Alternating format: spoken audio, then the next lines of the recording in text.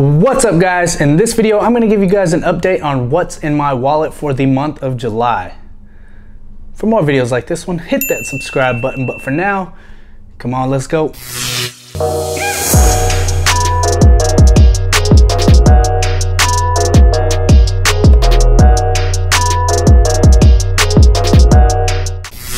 What's up guys, it's Jay and welcome to Flashpoint, where we're all about credit cards, and other finance tips. If you're new to the channel, please consider subscribing. Also give this video a thumbs up, it really does help me out. And comment down below if you have any of these cards in your wallet for the month of July as well. Also guys, do not forget about my $100 American Airlines gift card giveaway for once I hit 1,000 subscribers. So if you're not already subscribed, please be sure to do so, and that will enter you into the giveaway. And also be sure to participate down in the comment section and like the videos. I really appreciate it. So let's go ahead and get into it. So what's in my wallet for the month of July? Basically a little bit has changed, not much, but just a little bit. A lot of the stuff that I am going to show you guys is basically things that I have set up on auto pay. So like my cell phone, you know, a couple of my bills that I'll have on auto pay with certain cards, but I don't necessarily use them for everyday spending. So I'm just giving you guys an update, and so it might seem like I'm using a lot, but for the most part, for my everyday spending, it's very minimal. So I just want to give you guys a heads up on that. So we're going to start off with the first card, and of course it is the American Express Gold card. And the reason why I'm using this card is because it gives you 4 points per dollar spent at US restaurants. And I only use this card for restaurants and for the $10 dining credit. What I'm doing for my dining credit hack is, instead of doing Grubhub or whatever, and people like to go pick it up, I don't ever see that option on Grubhub. So most people do, and I'm not exactly sure why I don't see it on the app, or even when I get online or anything like that. It doesn't give me the option for pickup. So I'm not gonna pay for delivery. The point is to try to maximize the amount of benefits that I get from this card. So what I'm doing is I'm getting either e-gift cards, or I'm getting gift cards from the physical location of Shake Shack and Cheesecake Factory, and then I'll get them in $10 increments every month. So that's the way I'm getting that free $10 from this, because it comes with a $120 dining credit dispersed for $10 every single month. That's the main reason why I use it. Luckily for this year, I'll be able to get the $100 fee credit, because I'm actually going to be flying at least 2 times, and I'm going to make sure I buy some drinks or some food on the flight, whatever it is. I'm going to get the benefit out of this $100, because if you don't use it, you lose it, and then you're stuck paying a $250 annual fee. So that's, you know, the downside to American Express charge cards, that their credits seem to be a little difficult to actually utilize. And so yeah, so there's first card out of the way. Oh shit, that's loud. The next card, guys, is going to be my Hilton Honors Ascend card. And the reason why I'm using this is because I've said it before over and over again that I like having diversified points currencies. And basically this card gives you gold status with Hilton, and I am going to be staying at a Hilton resort coming up here pretty soon, in about a month. So I'm using this card, trying to get some extra points. Honestly, I don't really like physically use it, but what you guys need to understand is that one of the good things that comes with this card is that it comes with a program called Hilton Honors Dining. And so if you enroll in Hilton Honors Dining, basically what they do is they tell you what restaurants are involved with the Hilton Honors Dining program. And you can literally use any credit card you want. So this is a way to maximize the amount of Hilton Honors points that you get, and maximize any points that you want to get on any other card. So if I wanted to, I could enroll in Hilton Honors Dining, and I could use my American Express Gold card, and basically I could get both Hilton Honors and American Express points from enrolling into that program. All you have to do is load your card information into the Hilton Honors Dining program, and once you swipe your card at that specific location that's involved with Hilton Honors Dining, then you're able to get Hilton Honors points as well. So it doesn't have to be from the actual card itself. So, you know, occasionally I might throw some gas on it, but it's really not my everyday gas card at the moment. And I'll tell you why here in a bit, because I have another card that I'm using for this quarter only, really. It could change, so who knows. Yeah, so that's why I'm using it for the gold status coming up for Hilton. And yeah, maybe priority pass in the future, who knows. Yeah, so there's that one. Next up, guys, is going to be my third card that I'm using. And this is basically for any purchase that is not in the bonus categories of the cards that are in my wallet for this month. And that is my Chase Ink Unlimited card. This gets you 1.5% cash back on all your purchases. So basically 1.5 cents per point compared to 1 cent per point. You know, if it's not in a bonus category of any of the other cards that you have. So you always want to make sure that you're maximizing your everyday spending by having that 1.5 cents per point, you know, on any purchase that's not in a bonus category. So I like using it for that. I actually already got the bonus for this card, which was 50,000 ultimate rewards points.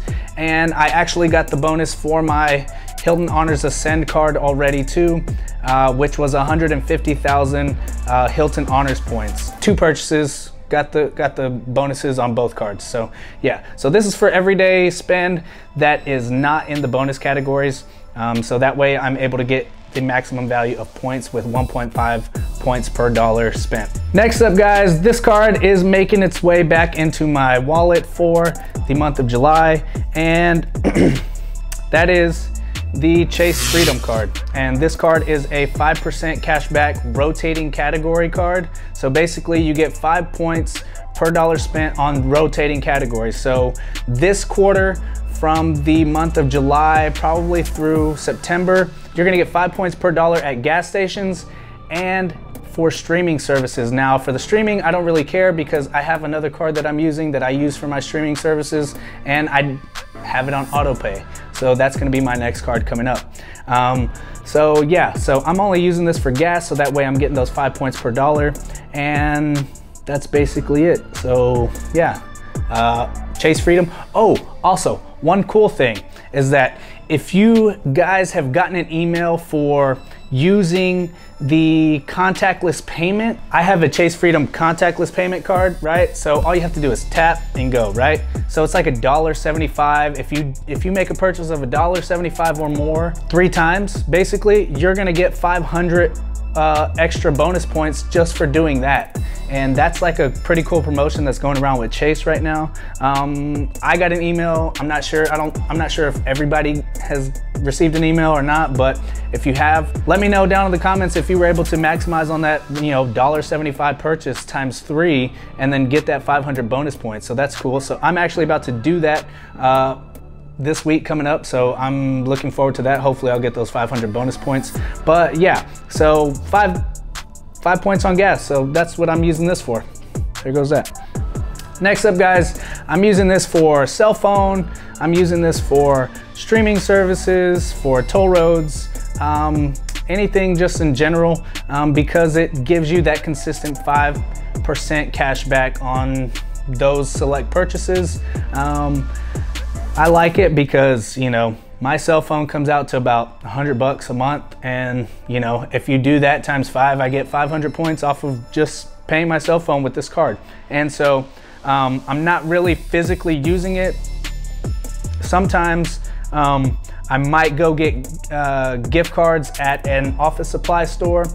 Most people try to ask me how come I don't get gift cards with my AmericanExpress gold card at grocery stores, but that's 4 points just for getting gift cards, and I don't always buy gift cards, so I don't like to do any unnecessary spending, so that's kind of my thing. And then for me, it's also just a hassle just to go to a grocery store just to go buy gift cards. Most of the time I find myself in an office supply store anyways, so while I'm there, I'll always try to maximize that 5% cash back on those gift cards as well. And that is going to be the Chase Ink Cash card. Yeah, that's basically it. I get 5 points per dollar spent on this card as well. And this is consistent. It doesn't have rotating categories, so I know that if I put those charges on auto pay, I'm always gonna get that 5% cash back no matter what. I don't have to worry about switching over to another card or anything like that. Like, it's always gonna earn a consistent 5% cash back. A lot of these cards that I have, that I've shown you guys, do have no annual fees, such as the Ink Cash, such as the Ink Unlimited, and also, what other cards did I show you guys? The Chase Freedom have no annual fees. So those are some good cards from Chase, and they have pretty high sign-up bonuses, except for the Chase Freedom. I believe it's about $150 cash back, which turns into 15,000 ultimate rewards points. But the Ink Unlimited and the Ink Cash card both come with $500 cash back after hitting the minimum spend, which turns into 50,000 ultimate rewards points, and that's pretty awesome.